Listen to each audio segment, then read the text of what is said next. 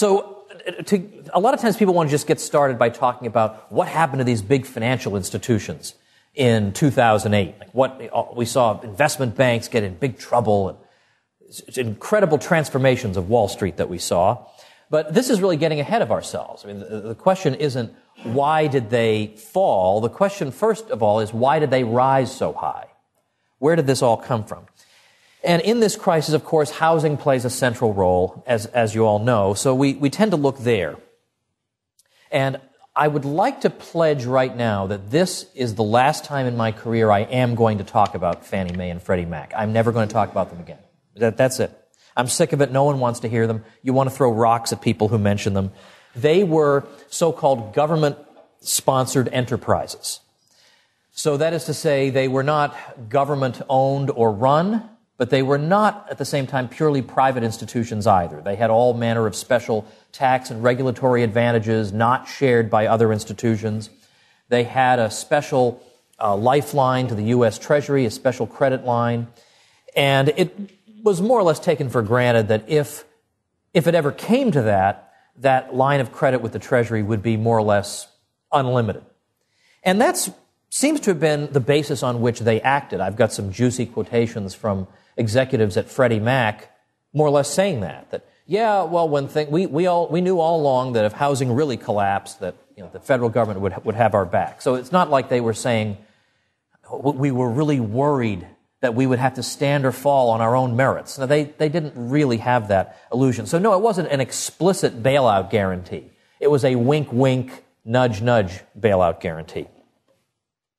So these institutions became the primary purchasers of mortgage loans. And so you have these products, by the way. I mean, I assume people very much against their will during the crisis became knowledgeable about mortgage-backed securities. But these are products that one might buy that entitle you to a fraction of the stream of mortgage payments that are coming from a variety of home mortgages that have been bundled together into an instrument like this.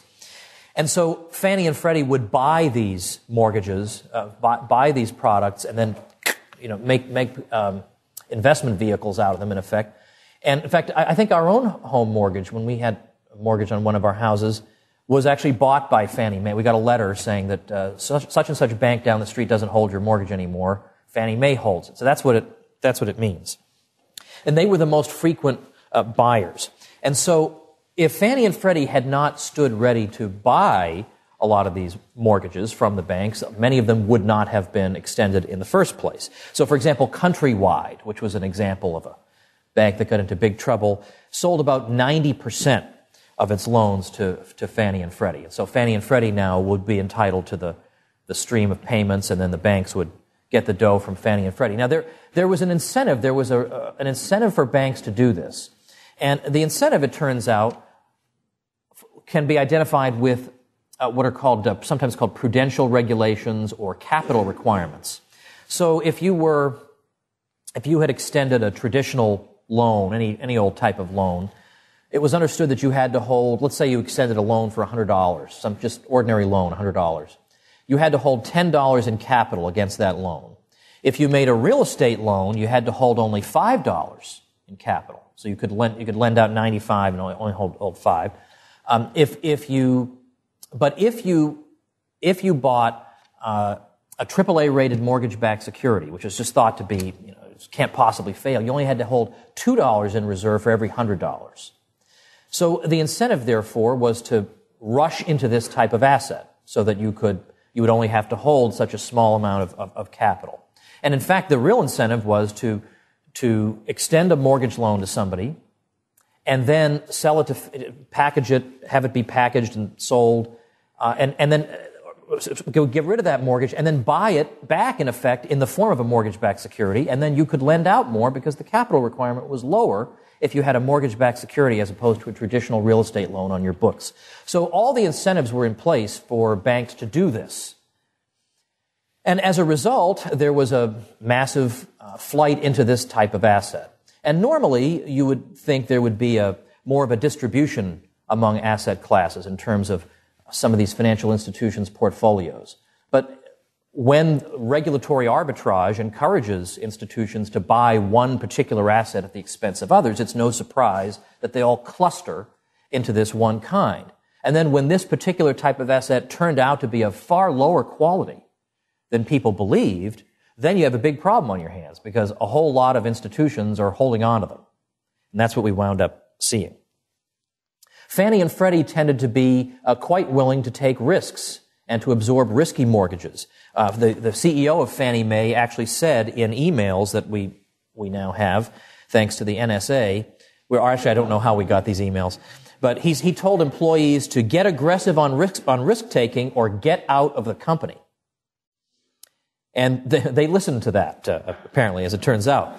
In fact, also, we heard a lot during the crisis of leverage, and that a lot of firms were highly leveraged, which means that their strategy was based on borrowing an awful lot of money and using that borrowed money to buy high-powered assets. Well, Fannie and Freddie were as leveraged as anybody, more leveraged than the major investment banks were. Their leverage ratio was about 60 to 1. So they had $83 billion in capital covering $5 trillion in liabilities. So in mid-2008, they are really getting in major, major trouble. And Hank Paulson, who was that's sort of a blast from the past, remember, an old Treasury Secretary from the old days. Hank Paulson was asked, well, what do you think about this? Are they in trouble or are they adequately capitalized?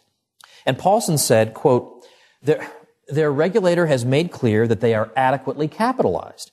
And then 2 months later, basically the federal government nationalizes them, and Paulson is back on TV, and this is quoted back at him. Didn't you just tell us in July that their regulator, you said they're adequately capitalized? And he said, no. He said, this is what he said, I never said the company was well capitalized. What I said is the regulator said they are adequately capitalized. And I guess that is technically true. That is indeed what he said. But some people, sticklers, might think that was a misleading statement.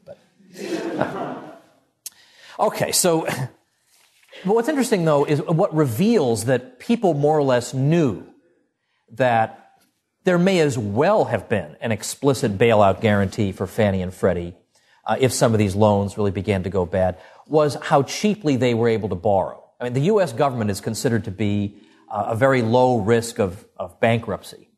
And so the U.S. government can borrow super-duper cheaply. Well, pretty much Fannie and Freddie were able to borrow at 1 percentage point higher than the U.S. government was able to borrow at. And from 2000 to 2006, at a time when the risk element of Fannie and Freddie's holdings was growing substantially, their borrowing costs held steady with those of the U.S. government or even fell in relation to the U.S. government. So that should make clear that people who actually had skin in the game also thought that there was no chance that Fannie and Freddie would just be allowed to go under. Well, we look at all the different institutions that had any type of hand in housing, and that would include Fannie and Freddie, yes, but also the Department of Housing and Urban Development, the Federal Housing Administration, or FHA, the Federal Reserve.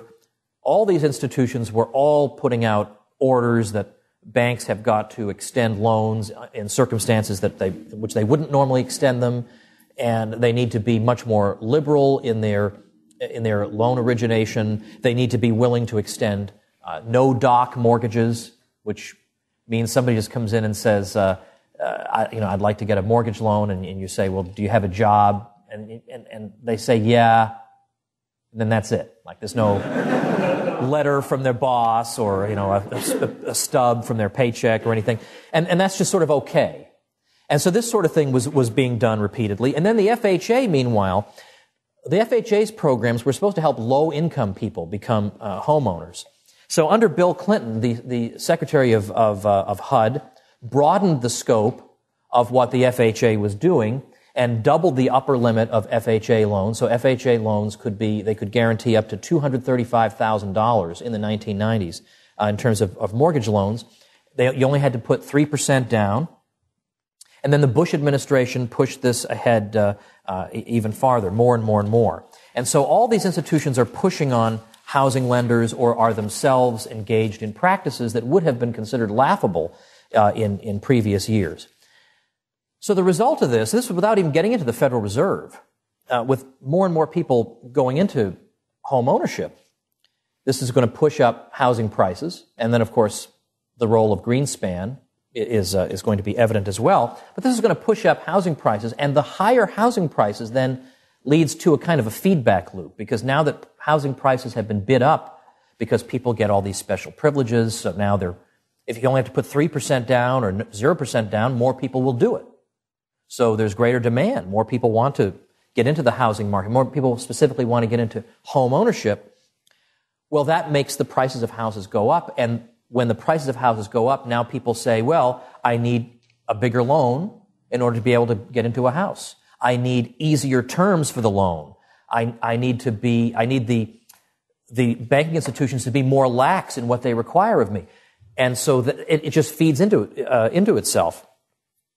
In fact, it's the same sort of thing we see with education. The federal government gets involved in education and makes all these programs available, particularly subsidized loans, to students.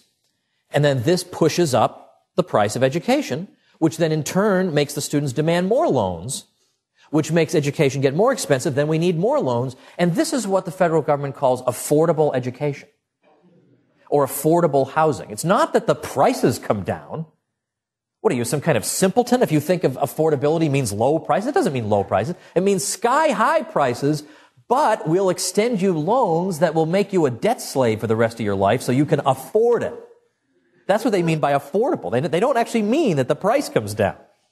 And so the statistics are just unbelievable in terms of how many mortgages you had, people with no down payments or no doc mortgages and so on.